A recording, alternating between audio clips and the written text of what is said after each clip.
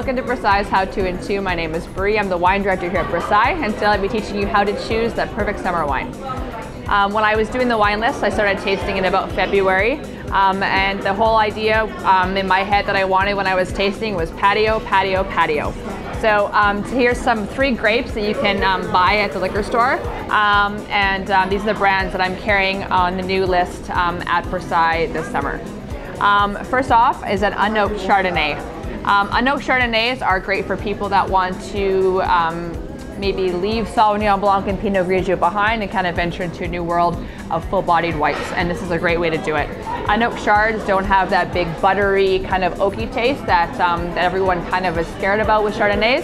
So an unoaked Chardonnay is barrel fermented in steel, and so you're not going to have those flavors. This is Mer Soleil, made by the Wagner family.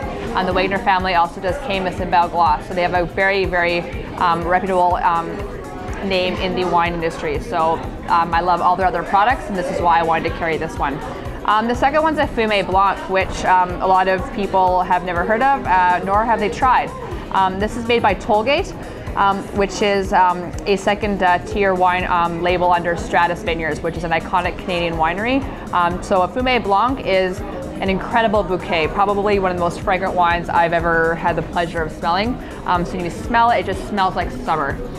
It's also sweet, semi-dry, very, very short on the finish, and then right at the end is a little bit hint of smoke.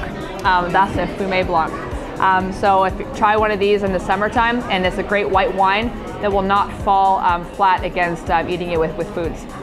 The third wine is a Cabernet Franc from Burning Kiln Winery in Niagara, also Canadian. Cabernet Francs are great for those people that want just a different character of a wine, that don't maybe want to try something beyond Cabernet Sauvignon or Shiraz. This wine is made in Passamento style, so that means it's made in the style of Valpolicella Ripasso, and it's a very rich wine without being overly too full-bodied, so it's great for the summertime because it's got very, very full flavor, not overly heavy on the palate. It has a nice finish of tobacco and a little bit of chocolate.